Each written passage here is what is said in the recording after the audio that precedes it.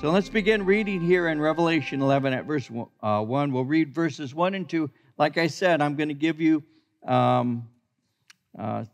pretty much the same thing I gave you last time, adding a couple of details. And we would, I should probably say good morning to those of you who are right now wearing your bunny slippers and pajamas, our online viewers. And I'm talking about the men, the women, I don't know.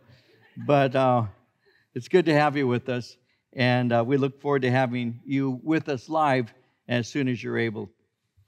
So Revelation chapter 11, verses 1 and 2, then we'll move into verse 3 and conclude up to verse 14.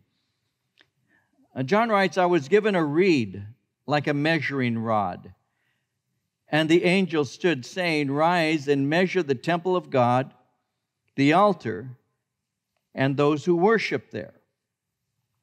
But leave out the court which is outside the temple, and do not measure it, for it has been given to the Gentiles, and they will tread the holy city underfoot for 42 months, for 3.5 years.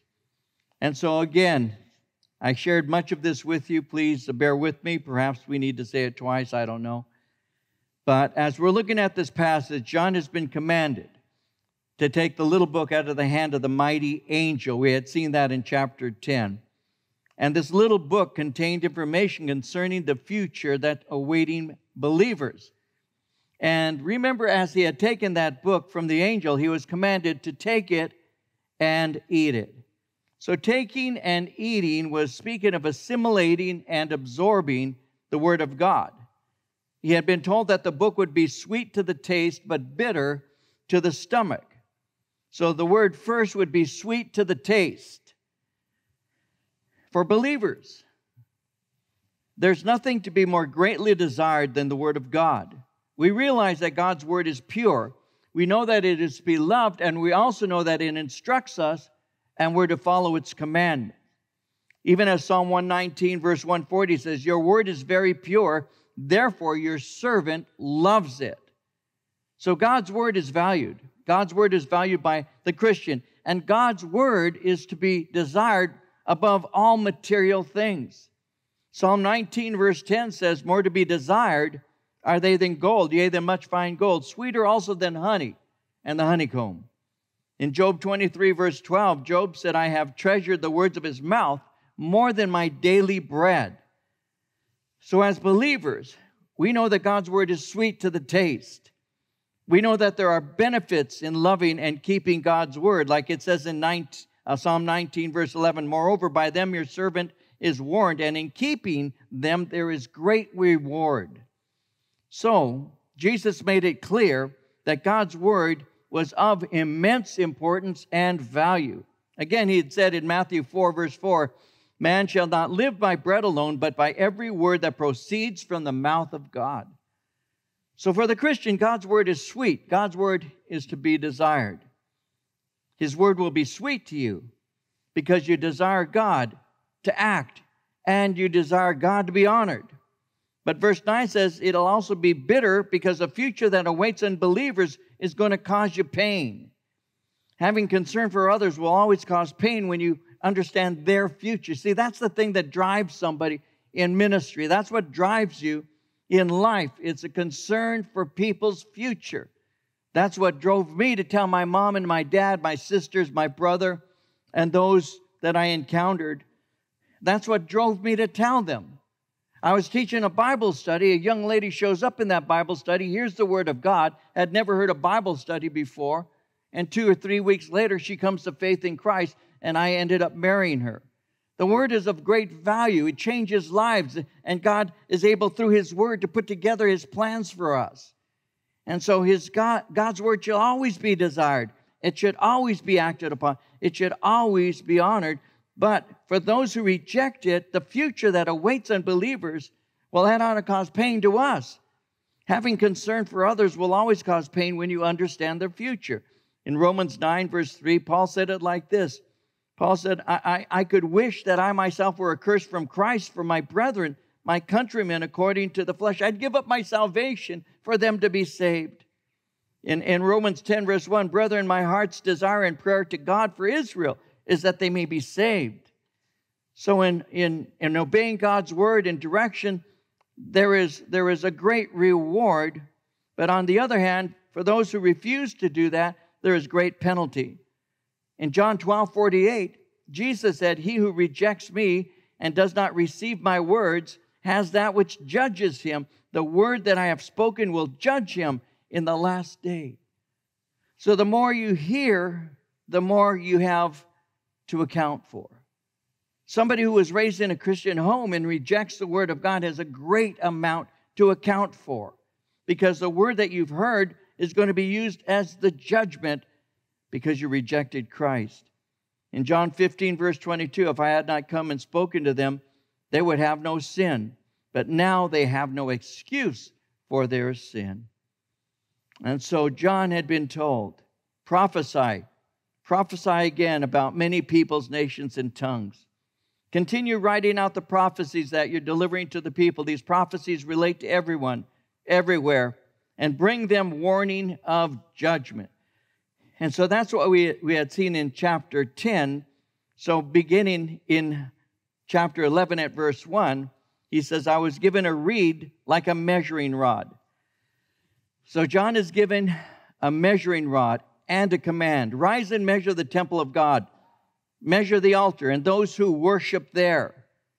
Now this event takes place during the last half of the tribulation, called the Great Tribulation. In Matthew 24:21, Jesus said, "Then there will be great tribulation, such as has not been since the beginning of the world until this time, no, nor shall ever be." In Revelation 7, verse 14, we had seen how it says, "I said to him, 'Sir, you know.' So he said to me, 'These are the ones who come out of the great tribulation, washed their robes and made them white in the blood of the Lamb.'" So during this time, God is going to raise up two bright lights in the midst of great darkness. And we're going to see that in just a moment. But again, I'm going to revisit some of the things that we've already seen in verses 1 and 2. So when he said in verse 1, "Rise and measure the temple of God, the altar, and those who worship there," these events that are being mentioned take place in Jerusalem. Now, when you read your Bible, the word Jerusalem, the city of Jerusalem, is found some 806 times. And the word Jerusalem can actually be translated city of or habitation of peace. Even though it's called the habitation of peace, more wars have been fought in Jerusalem than any other city in the world. The city of Jerusalem has been burned to the ground no less than 5 times, and in recent history has been the center of no less than 4 concentrated wars. The temple that is being referred to here speaks of the fact that Jerusalem is once again under the authority of the Jews. Now we know that Israel was reestablished as a nation in 1948. In 1967, after the Six-Day War, Jerusalem came under Jewish authority.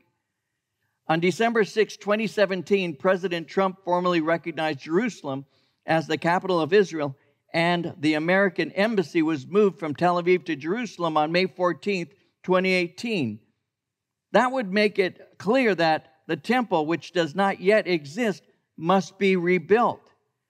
Now, Jesus had told his men that the temple would be destroyed in Matthew 24, verses 1 and 2. It says, "Jesus went out and departed from the temple, and his disciples came up to show him the buildings of the temple. And Jesus said to them, 'Do you not see all these things? Assuredly, I say to you, not one stone shall be left here upon another that shall not be thrown down.'" That particular destruction that he's speaking of was fulfilled in AD 70 under the Roman general Titus. That means that the temple had already been destroyed by the time of the writing of Revelation. That makes it clear that the temple spoken of would be a future temple. Now, in Matthew 24, Jesus spoke of events that would transpire during the Great Tribulation, and he made it clear that the temple would be in existence at that time. In Matthew 24:15, he said, "When you see standing in the holy place the abomination that causes desolation," spoken of through the prophet Daniel, "let the reader understand." That tells us that the temple is rebuilt and that the holy place is once again in existence. Now, Jesus was speaking in Matthew 24 specifically to the Jews. We see that in Matthew 24:20 when he said to them, "Pray that your flight may not be in winter or on the Sabbath." So we know he's speaking to the Jewish nation. And later on, we're going to see this is the place where Antichrist is exposed for who he is. Now, Paul spoke of that when he was writing to the Thessalonians in 2 Thessalonians 2, 3, and 4. He had said, "Don't let anyone deceive you in any way, for that day will not come until the rebellion occurs, and the man of lawlessness," which is another name for Antichrist, the man of lawlessness is revealed, the man doomed to destruction. He will oppose and will exalt himself over everything that is called God or worship, so that he sets himself up in God's temple, proclaiming himself to be God. So we know the temple is going to be rebuilt. We know Antichrist will be exposed for who he is because he's going to be in that temple proclaiming himself to be God. And so, this is going to take place in the last half of the tribulation. But how will it happen? Again, I mentioned this to you last week. Daniel gave what is called the 70 weeks prophecy. And when he gave that prophecy, it reveals that Antichrist is going to make a treaty with the nation of Israel. In Daniel 9:27, it says he'll confirm a covenant with many for 1/7, speaking of 7 years. In the middle of the 7, he will put an end to sacrifice and offering. And on the wing of the temple, he will set up an abomination that causes desolation until the end that is decreed is poured out on him. He's going to have a covenant. A covenant is simply another way of speaking of a treaty. The Antichrist is going to have a treaty. And in that treaty, undoubtedly, that treaty will include resuming temple sacrifice in a rebuilt temple. So the Jewish temple has to be rebuilt. Jesus spoke concerning that. Paul prophesied concerning that. The Jewish temple has to be rebuilt. Now, I mentioned that when we go to Jerusalem, we go to the Temple Institute. And the Institute's activities include education and research, development. The Temple Institute's ultimate goal is to see Israel rebuild the Holy Temple on Mount Moriah in Jerusalem in accordance with the biblical commandments. That's what they say of themselves. And so, again, the problem with rebuilding is Islam. Islam has two important buildings on the Temple Mount. It has the Al-Aqsa Mosque. It has the Dome of the Rock. The Dome of the Rock is where many Muslims believe Muhammad ascended to heaven. So how can you have a temple built on a Muslim holy site without world jihad? Well, the Biblical Archaeological Review states that the actual place of the temple is 26 meters from the Dome of the Rock. When you look at diagrams of the temple, it's divided. The temple area is divided into four courtyards. You have the court of the Gentiles, the court of the women, court of Israel, and the court of the priests. As part of the agreement, a section could be left for Muslims and the Dome of the Rock. Ezekiel indicates that there will be a wall separating the temple from a place, and it could be the mosque. In Ezekiel 42, verse 20, it says he measured the area on all four sides. It had a wall around it, 500 cubits long and 500 cubits wide, to separate the holy from the common. Now, I mentioned that the Dome of the Tablets and the Dome of the Spirits, it's also called, is lined up with the Eastern Gate. The Eastern Gate is where Messiah is to enter into the temple. The Eastern Gate is one of 8 gates that was built into the wall surrounding the temple. It provides the only entrance from the east, and it faces the Mount of Olives. So the prophet Ezekiel wrote in Ezekiel 43, verses 1 and 2, "Afterward he brought me to the gate that faced toward the east. And behold, the glory of the God of Israel came from the way of the east." In chapter 43, verse 4 of Ezekiel, the glory of the Lord came into the temple by way of the gate which faces toward the east. Well, Ezekiel went on to prophesy in chapter 44, verses 1 and 2. "He brought me back to the outer gate of the sanctuary, which faces toward the east. It was shut. And the Lord said to me, This gate shall be shut. It shall not be opened. No man shall enter by it, because the Lord God of Israel has entered by it. Therefore it shall be shut." Well, in AD 70, the gate was destroyed. But between the 6th and 7th century or so, it was rebuilt. In 1541, Suleiman I sealed the gate because Suleiman had heard Messiah was to enter it. If you go to Israel now, you have a sealed gate. You can see just the crown of it. But right in front of the gate, when you're looking from the Mount of Olives towards the Dome of the Rock, right in front of it is a Muslim cemetery.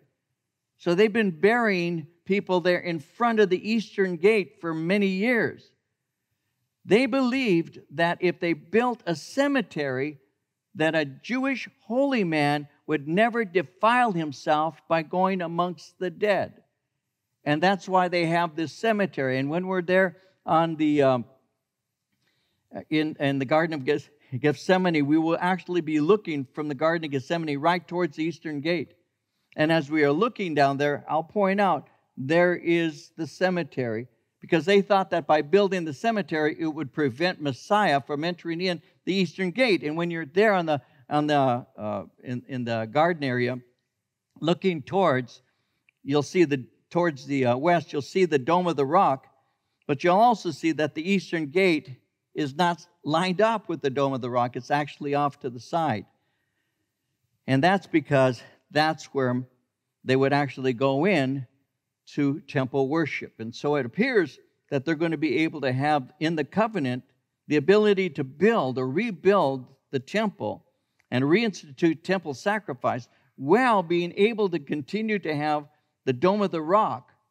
And in doing so, that covenant will allow both Jew and Muslim to have their sites without a war. In verse 1, John is to measure the temple, the altar, those who worship there. So when he speaks of temple, that word temple is a word naos. It speaks of the inner temple. It speaks of what is called the holy place, and that would be also leading to the Holy of Holies. So the temple speaks of that inner temple. The altar speaks of the brazen altar, which is the altar of sacrifice, which is outside the holy place. It's in the courtyard.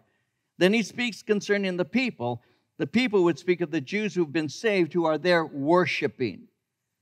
Now the days are increasingly growing darker. Judgment is falling upon the world. In the midst of the judgment, God has witnesses that declare His grace. Remember the 144,000 Jewish evangelists that are protected by God during this time, but they're not alone in their witness. Notice how he says, leave out the court, which is outside the temple. That's the court of the Gentiles. It's a boundary separating Jew from Gentile. Gentiles aren't to come close to the temple. It's given over to the Gentiles until under Antichrist, Jews suffer persecution. But at this time, God will use two preachers, and these two preachers will bring many to salvation. Verse 3, I will give power to my two witnesses. And no, it's not Raul Reese. And they will prophesy 1,260 days clothed in sackcloth. These are the two olive trees and the two lampstands standing before the God of the earth. And if anyone wants to harm them, fire proceeds from their mouth and devours their enemies. And if anyone wants to harm them, he must be killed in this manner. These have power to shut heaven so that no rain falls in the days of their prophecy. They have power over waters to turn them to blood and to strike the earth with all plagues as often as they desire. When they finish their testimony, the beast that ascends out of the bottomless pit will make war against them, overcome them, and kill them. Their dead bodies will lie in the street of the great city, which spiritually is called Sodom and Egypt, where also our Lord was crucified. Then those from the peoples, tribes, tongues, and nations will see their dead bodies 3.5 days, and not allow their dead bodies to be put into graves. And those who dwell on the earth will rejoice over them, make merry, send gifts to one another, because these two prophets tormented those who dwell on the earth. Now after the 3.5 days, the breath of life from God entered them. They stood on their feet. Great fear fell on those who saw them. They heard a loud voice from heaven saying to them, come up here. And they ascended to heaven in a cloud, and their enemies saw them. In the same hour there was a great earthquake. 1/10 of the city fell. In the earthquake 7,000 people were killed, and the rest were afraid and gave glory to the God of heaven. The second woe is past. Behold, the third woe is coming quickly. We're introduced now to two witnesses.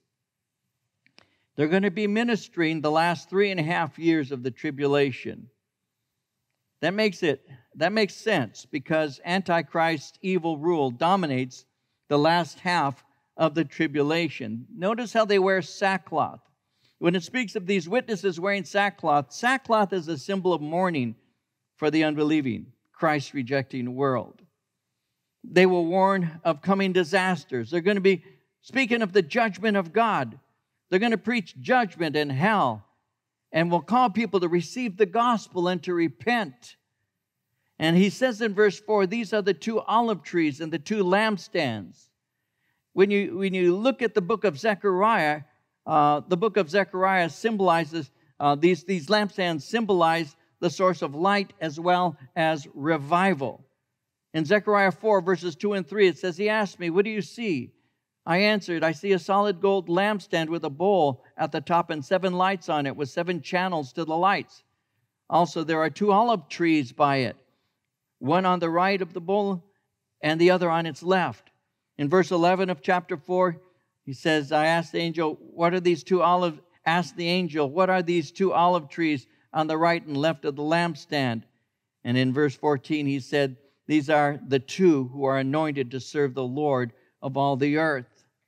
So these 2 prophets are going to lead a spiritual movement in Israel. Their testimony and their preaching is going to produce conversions, many conversions.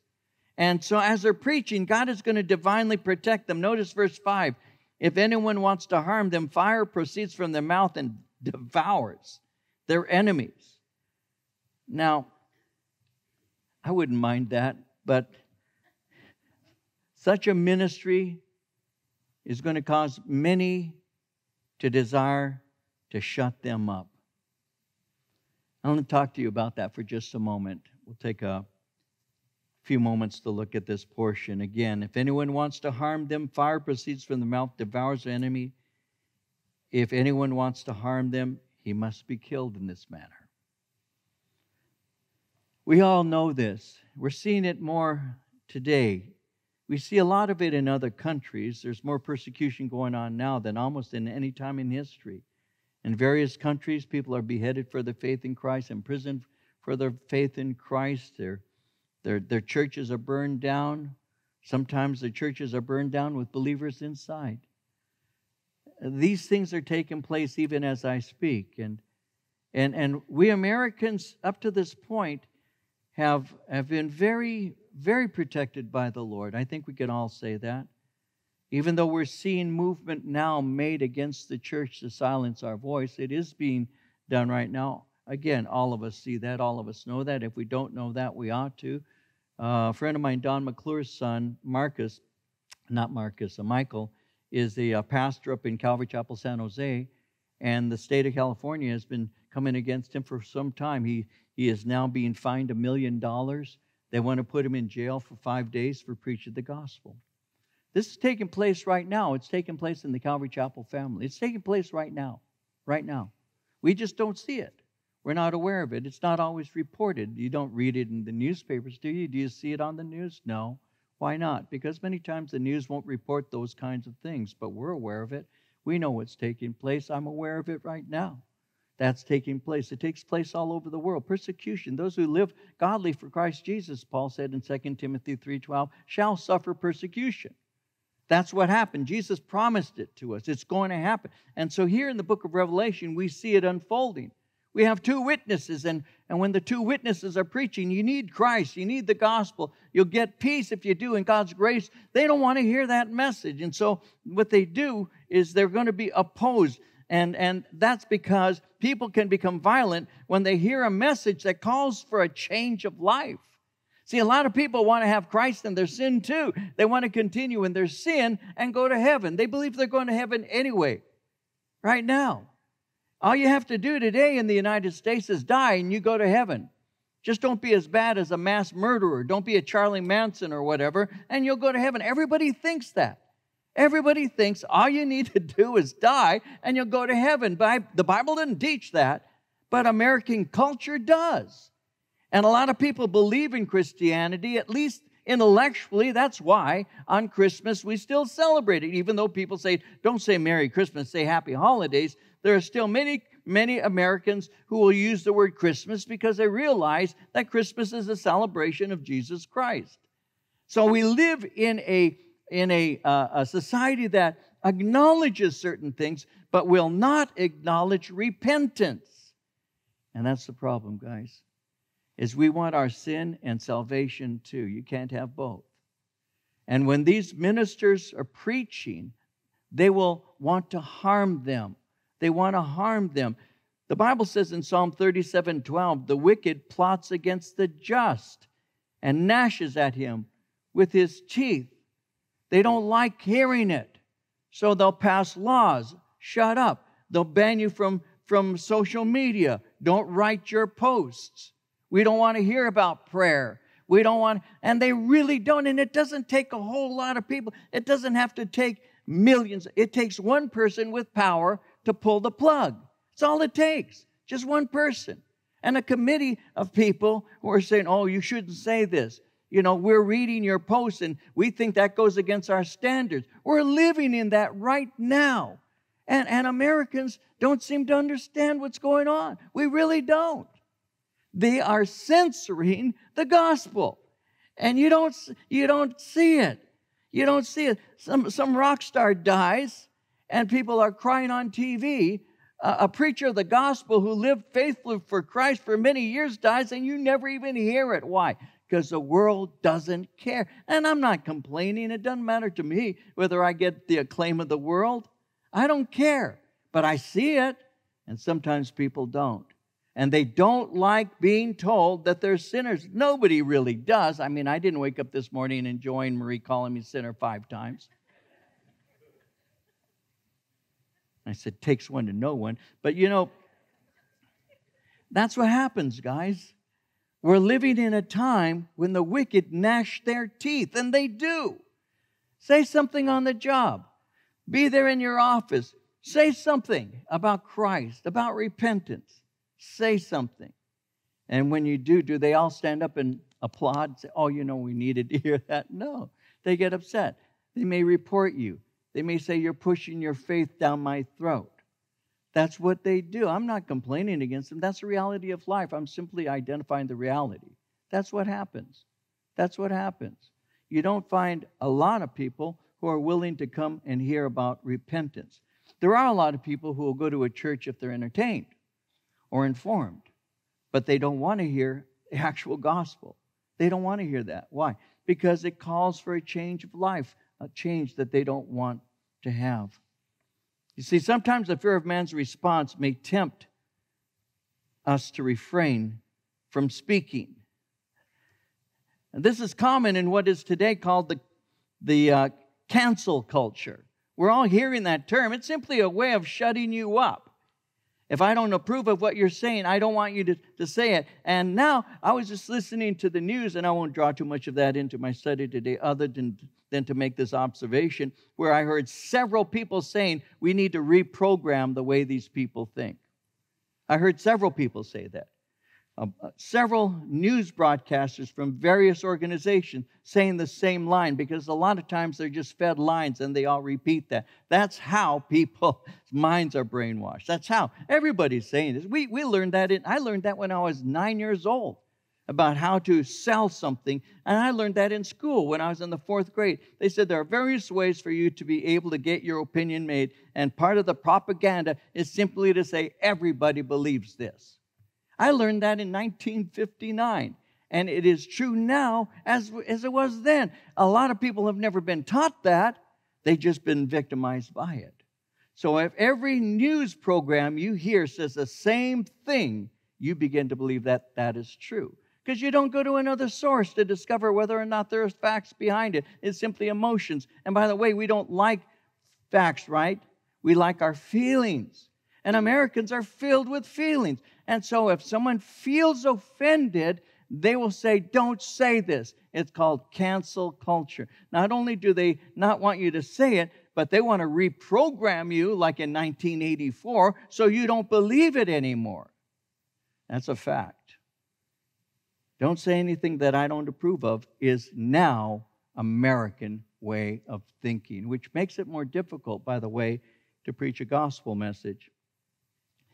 When Jeremiah was called, the prophet Jeremiah, he was hesitant.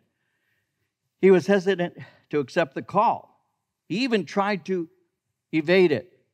When you look at the book of Jeremiah in the Old Testament, in chapter 1, verses 4 through 8, it says, "The word of the Lord came to me, saying, before I formed you in the womb, I knew you. Before you were born, I sanctified you. I ordained you a prophet to the nations. Then said I, Lord God, behold, I cannot speak. I'm a youth. But the Lord said to me, do not say I'm a youth, for you shall go to all to whom I send you, and whatever I command you, you shall speak. Listen, do not be afraid of their faces, for I'm with you to deliver you, saith the Lord." Jeremiah didn't want to speak. Many of us in this room don't either. Many who are watching right now online don't either. I don't want to cause problems. I don't want to have arguments. I don't want to start a fight. So we just keep our mouth shut. And somebody begins to speak to us, and somebody's sharing with us, and it's that person and you alone, that person and me alone, and they're speaking. And the Holy Spirit's prompting your heart to say, tell them about the love of God. Tell them how God forgives sin. Tell them how good God is. Oh no, if I do, I'll get in trouble. If I do, they may reject me. If I do. And that's what's going on. There's so much cancel culture that Christians are being silenced by threats and now laws that are passed called hate speech laws. So if I preach the whole gospel and actually go through the book of Romans and read chapter 1 and give you what Paul actually said, you're speaking hate speech. There are already countries you can be put in jail for preaching the gospel that you wouldn't think. Go to Canada. Go to Canada and preach Romans 1, which speaks of various sins, and your teaching will be confiscated by the government. You can be fined. They don't allow it. Surprise, but it's true. And perhaps that's where we're moving right now. It's going to come to a time when a preacher who preaches a whole council can be put in jail. That's why I'm going to hand the church to John. But I'll visit you. I will. I promise you. That time is coming. It's very much now. I mean, churches already have been successfully shut down. Many churches, you may or may not be aware of this, have folded because of the requirements through COVID and all. The voice of the church is being silenced, and we're not even aware of it. But it's taking place even right now. That's why I made a decision. That's why back in March when they said we're going to shut down, I am willing to do whatever it is to protect this church. But I got to the point where I said, you know what? I want to protect their spiritual life too. We're going to meet again. We're going to talk about Jesus as a group. That's what we're going to do. That's what we did.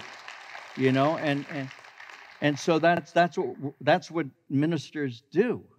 But the time has come where we're beginning to see this unfold. You see, we have a message. People need to hear it. We speak of the grace of God. We speak of God's forgiveness. We warn people of the judgment to come. And people need to hear there's hope. People need to hear there's forgiveness. But not all people appreciate it. And violent responses do occur.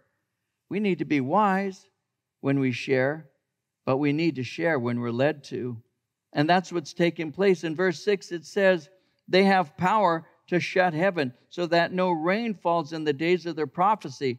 They have power over waters to turn them to blood and to strike the earth with all plagues as often as they desire.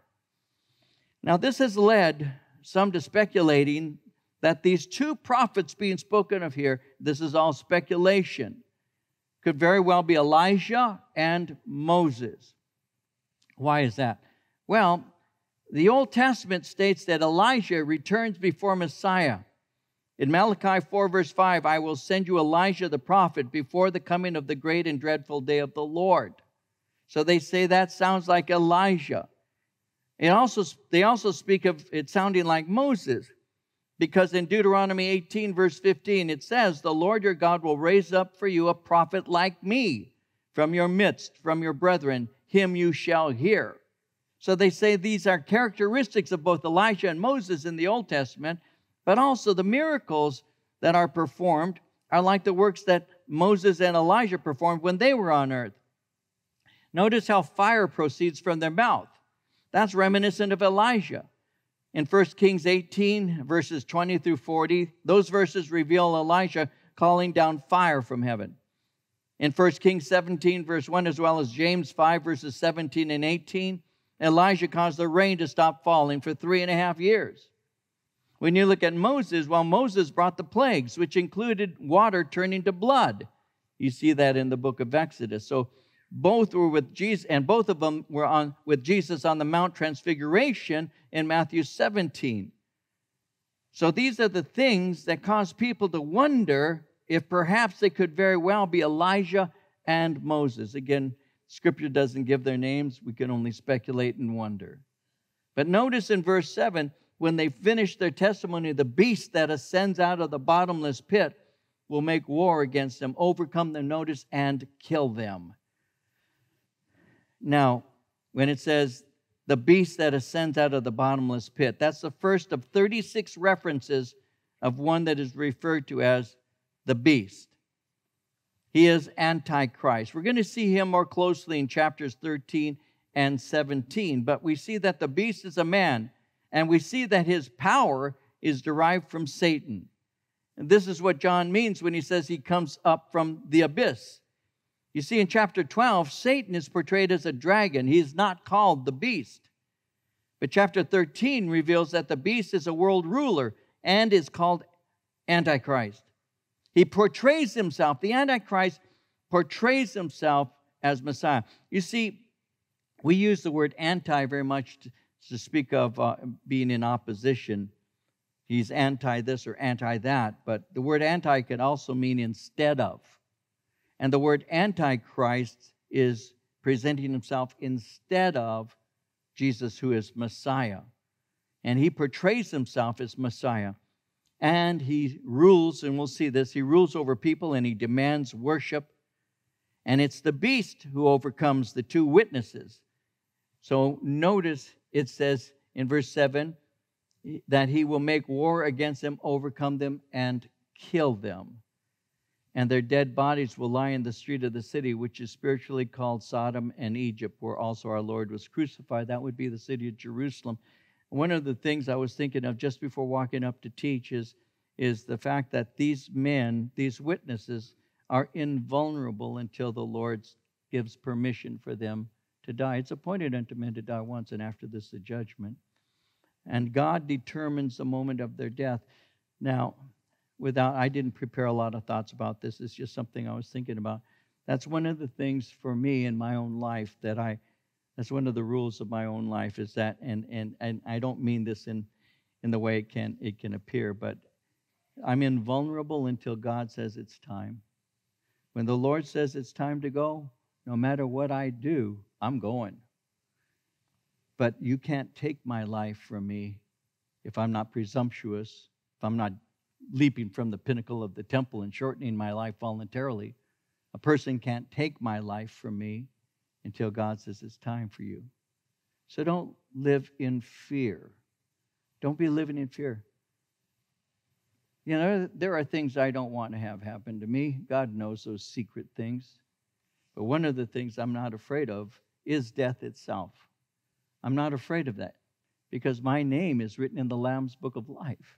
Because when I close my eyes here, it's only to be looking at Him face to face. Why would I be afraid of that? I've been preparing myself for that since the day I got saved. And one of these days, and it's not that long now, I'll be looking at Him face to face. Why would that cause me fear? So the fear of death doesn't reside in me. Not because I'm stupid and not because I am so faithful. No, because He's faithful. He has promised.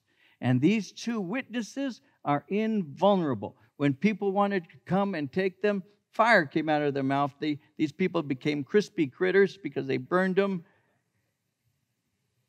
And then the Lord says, now I'm going to let you die. And they do.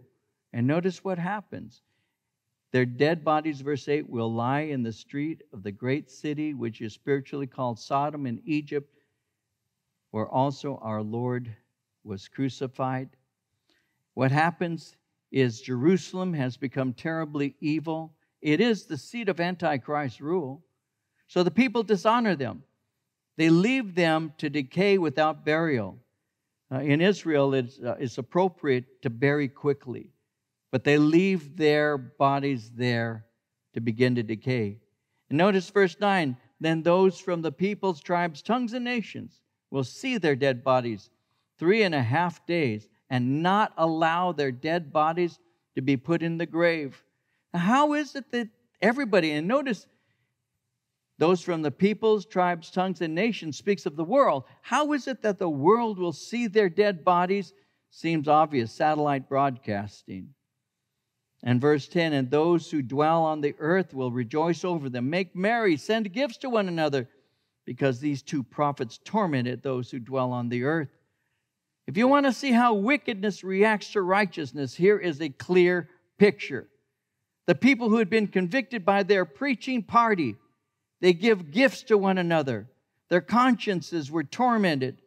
These prophets are dead. They celebrate. You see, conviction brings torment and hatred. And when the witnesses die, the people rejoice. In Matthew 24, verses 9 and 10, Jesus said, they will deliver you up to tribulation and kill you. You will be hated by all nations for my name's sake.